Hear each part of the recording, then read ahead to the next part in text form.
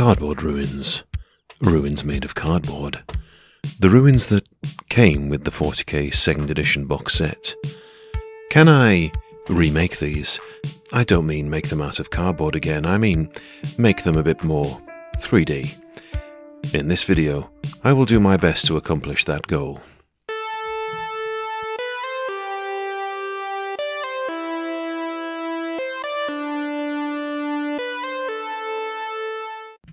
If you own the starter set for Warhammer 40k 2nd edition, you will also have owned these cardboard ruins.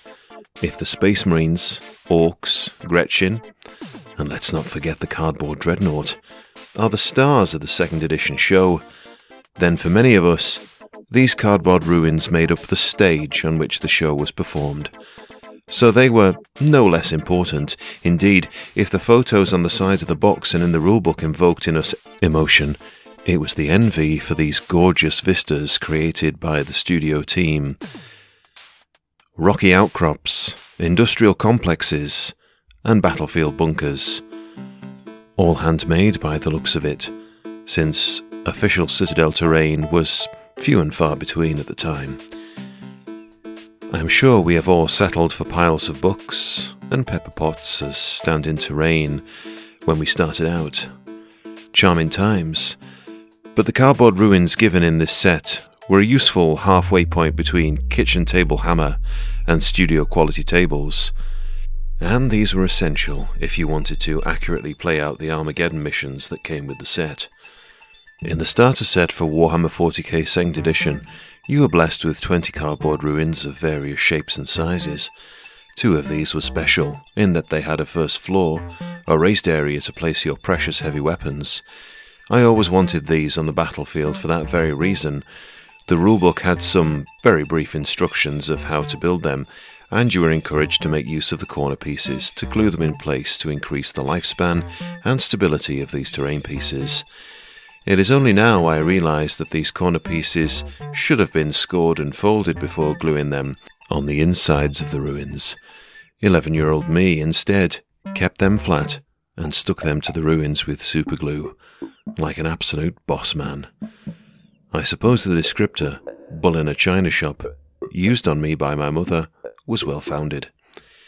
These ruins had many years of play, but sadly in 2014 I had a massive purge of hobby stuff and threw the lot in the bin. If only I had known, but never mind. An eBay purchase granted me this set. The only thing is, I want to make them better.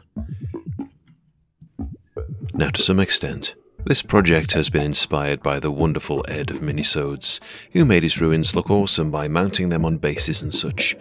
However, I want to do something different. I want to remake them from crafting materials I own. I know STL files exist for these, but I don't currently own a 3D printer, and Mrs. Miniscape has strongly dissuaded me from obtaining one. Don't you think you've got enough plastic? Well, quite. So I'm going to craft them, and the main material I'm going to use is these placemats. Don't you dare. And the main material I'm going to use is these old placemats Mrs. Miniscape forgot about. Well, she was going to throw them away, but you don't dispose of something like this, oh no. And while they are not the easiest material to work with, the combination of MDF and cork combines rigidity and pleasing texture. Oh man, that just rolled right off the tongue. Before I get to work, I need a template, so I used my ancient flatbed scanner to scan the cardboard ruins I currently own. Then I printed them black and white, possibly an unnecessary step, but it allowed me to deface the templates while preserving the precious 90s cardboard originals. I used a sharp blade to cut out the template of choice, and then drew around the template onto the cork side of the old placemat. The other side still had a glossy coating, but these were particularly cheap mats, so it peels off easily. And here's the not-so-great bit. Due to my lack of power tools, I need to use all manner of saws and knives to extract the shape from the mat. So I will spare you the tedium of watching me hack at it and allow the power of editing to do its thing. Now, this terrain piece was designed to fold in the middle, but I decided to make it a straight wall for the first effort. Now the idea is to make this more 3D than the original, so I take some 1mm cardstock and use the template to cut out a strip that will be, what, the skirting boards? I don't know the architectural terms, and it's not something I'm going to research. Anyway, it goes at the bottom of the piece to give it a more sticky outiness. The original ruins had a brickwork pattern on them, and the presence of the cork allows me to engrave this pattern into the piece.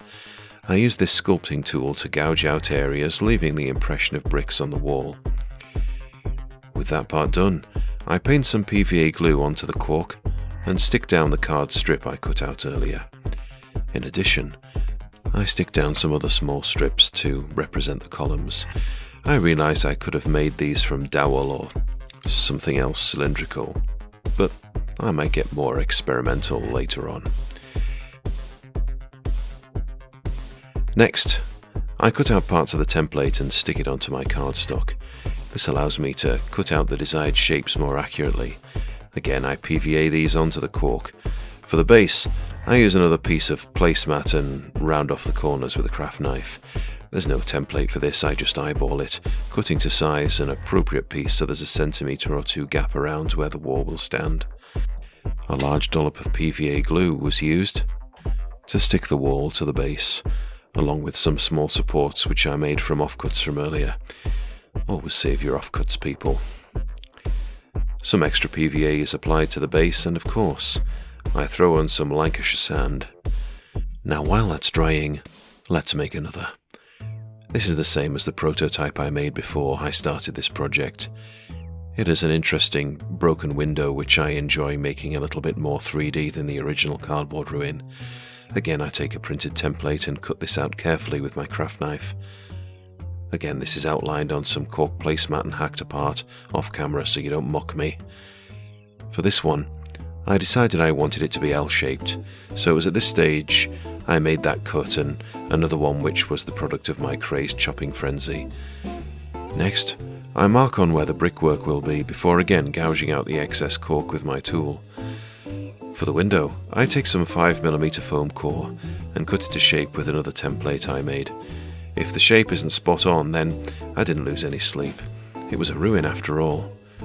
Next, I cut apart the window template, so I made some sort of raised components from the window, including this ring section, and the middle with holes I made using a single hole punch. And then I simply glued these parts onto foam core. I thought about doing this process on both sides of the foam core. That's it, that's the end of the story. Well, I thought about it, I didn't take any action on the thought. Anyway, after gouging some foam from the middle of the foam core, I slotted it onto the cork placemat like so, gluing it with PVA. Now it was time to base it. Since it was an L shape, I cut a 45-degree wedge from each side so they were kind of flush, and then I sketched a rough shape onto some more placemat. This time I wanted to hot glue it. There's no good reason for this other than my impatience.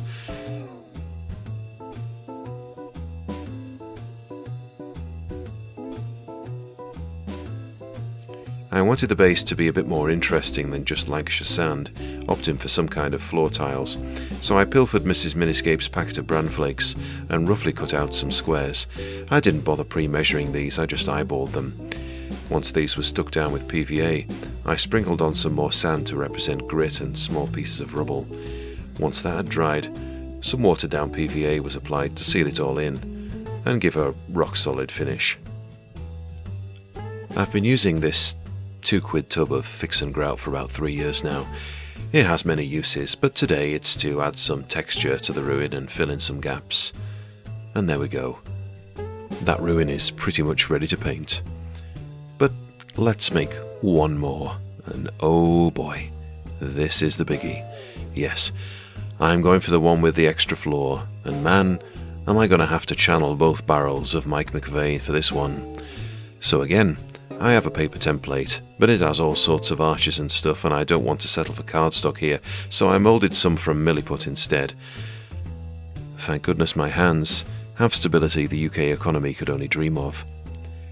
This build also has pillars, and though I spent too long scouring eBay for decorative cake pillars, I realised I could craft them from materials I had lying around.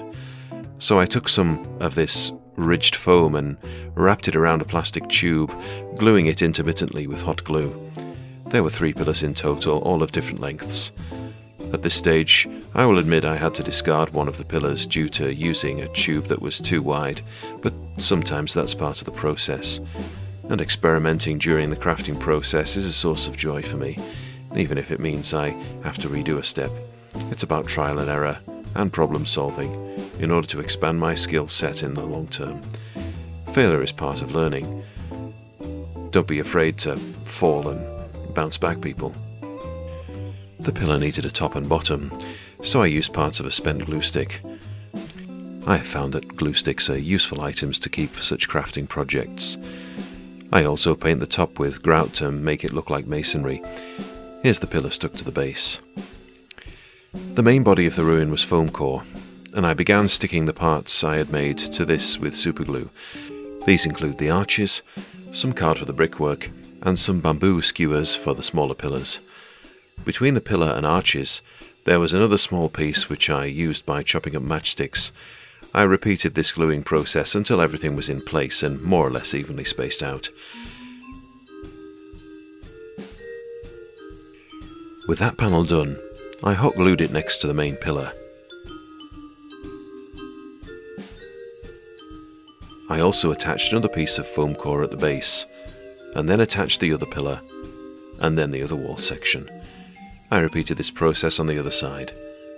Some grout was applied for a rougher finish, since I find foam core too smooth to begin with. And like on the previous ruin, I used some cardboard squares to give the effect of stone tiles. Again, these are PVA'd in place and drizzled with some local sand. And before we start the painting, here's the 3 ruins on the turntable.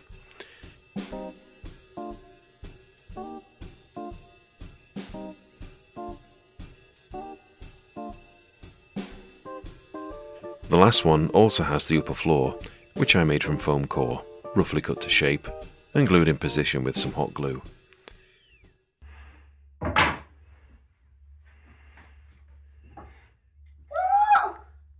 is that? They were the old mats, so I used them for crafting. Oh my gosh. What? Sorry, but how can I actually use those? You know, if you have people around for dinner, here you are, enjoy your meal off that. What even is that?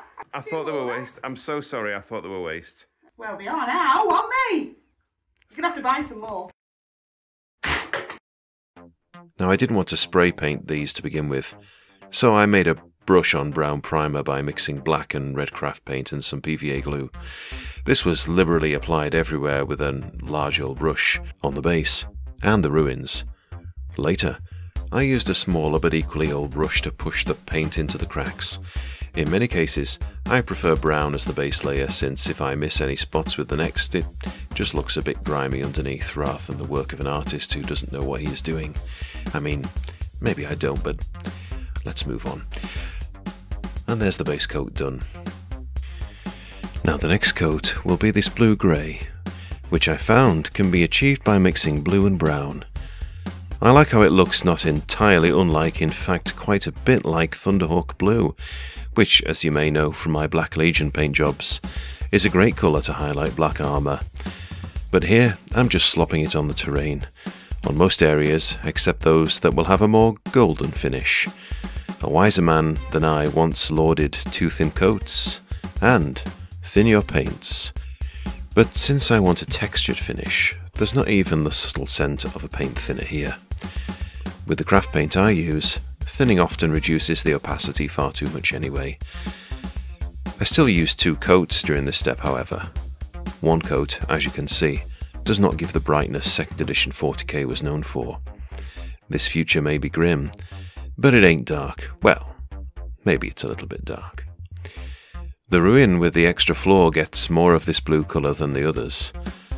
I love this colour so much. I think every grey stone in scenery should have a shade of blue in it personally. It just makes the piece more interesting to look at and less like a monochrome photo.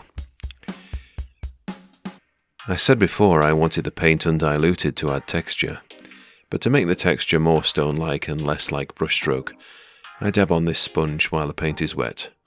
It's just a kitchen sponge, nothing fancy. On this piece, I'm brushing on another blue-grey, but this time I used far more blue than brown in the mix.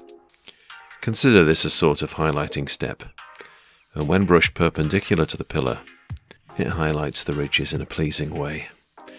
On the first floor, I sponge on this same blue mixture as well.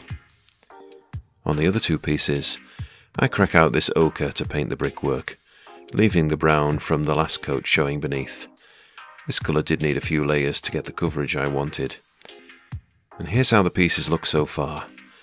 I put a blob of dark sand on my palette and work that into the bristles of my favourite makeup brush. I use this to highlight not only the ochre brickwork, but also the raised parts I painted blue.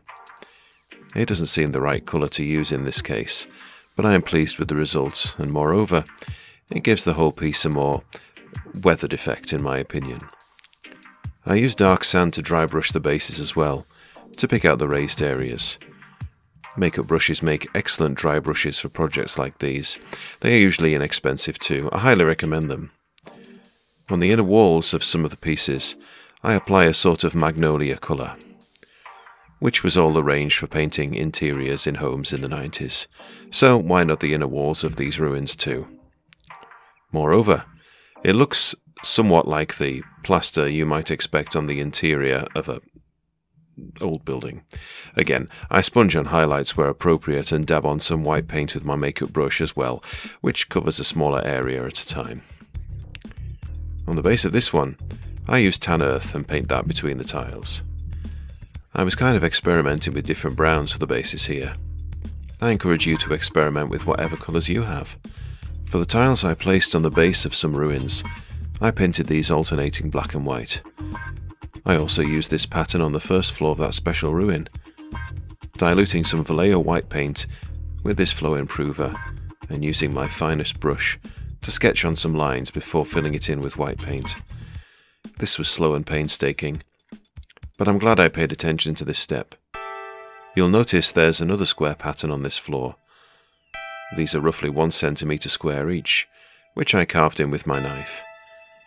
When it came to the checkerboard pattern, I painted a line roughly halfway first, then divided each new section in half, and finally a single line down the middle perpendicular to the others.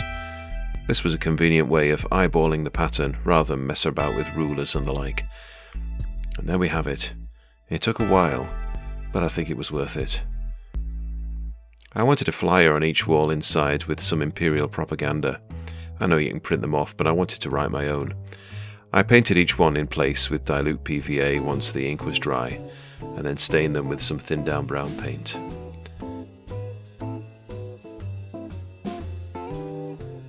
My bits box contains all manner of artificial flora, including bushes and static grass. I used PVA or superglue to fix these in place on the bases, which provides the finishing touches. And after a few days of hard graft, here are 4 ruins based on the old cardboard ones from the 2nd edition starter set.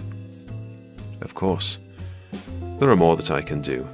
There was 20 in the original set after all, but these will do for now. Even if they don't see many games, they provide a nice backdrop to my photos and videos. I know some of you commented on them when they appeared in my Chaos Terminators video. I hope I have given some of you some inspiration to try this yourself, and please don't feel shackled to my method and materials. Experiment with what you have lying around. I'm not pushing placemats necessarily, they were just what I had at the time. Much of these pieces were made from literal trash, and it feels good to upcycle materials into something beautiful. I'm pretty sure this will not be the last batch of retro terrain I make. Just don't expect a video on alien cacti. Everyone else seems to have done that already. So if you do have a go at making some ruins, then please do let me know how it goes, either through the comments, or email me, or DM me on Instagram. And with that, I had better go paint some more minis. Take care, and thanks for watching.